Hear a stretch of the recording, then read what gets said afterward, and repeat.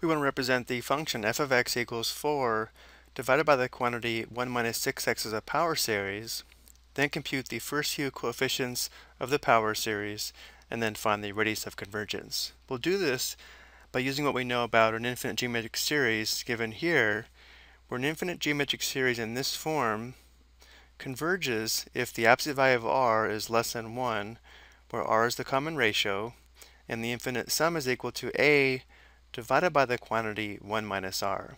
So because our function f of x resembles the formula for the infinite sum of a geometric series when it converges, if we can identify the value of a and the value of r from the function, then we can write the function as a power series in this form here. So because we have the function f of x equals 4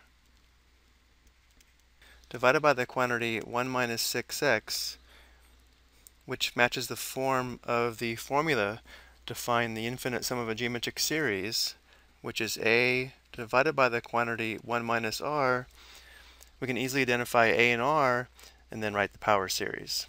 Notice how our denominator is exactly in the correct form of 1 minus a quantity. If there wasn't a 1 here, we'd have to manipulate the form of the function, but in this case we don't have to.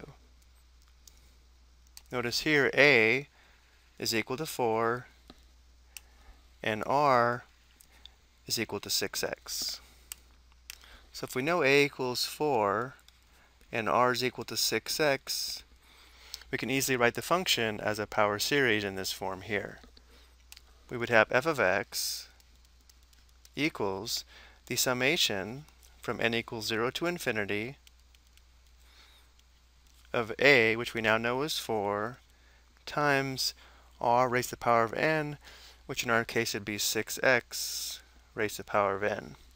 And now we'll find the first 5 terms of our power series to find c sub 0 through c sub 4. So notice when n equals 0, we'd have 4 times 6x to the 0, plus when n is 1, we have 4 times 6x to the first, plus when n is 2, we have 4 times 6x squared. When n is 3, we have 4 times 6x to the third. When n is 4, we have 4 times 6x to the fourth, and so on. Notice how this last term would be degree 4. The coefficient of this term would be c sub 4. So now we'll find each term.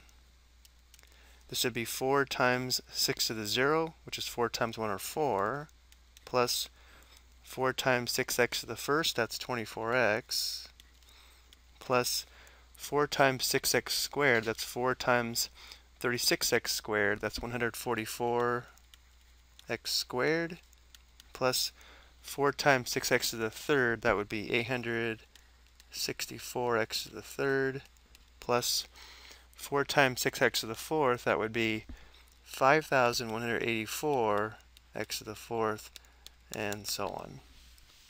So c sub 0, the coefficient of the degree 0 term, or the constant term, is 4. C sub 1 is 24. C sub 2 is 144. C sub 3 is 864. And C sub 4 is 5184.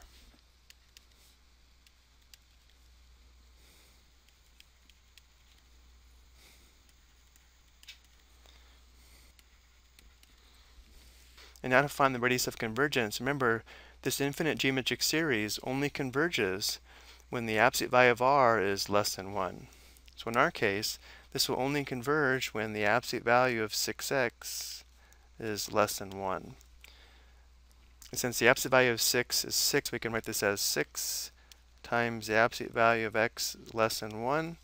If we divide both sides by 6, the absolute value of x must be less than 1/6, which means the radius of convergence would be 1/6. If we went on to find the interval of convergence, we would solve this for x, where x would have to be less than 1/6, and x would have to be greater than negative 1/6. So the interval of convergence would be the open interval from negative 1/6 to positive 1/6. Notice how this interval is centered at 0, and also verifying the radius of convergence is 1/6.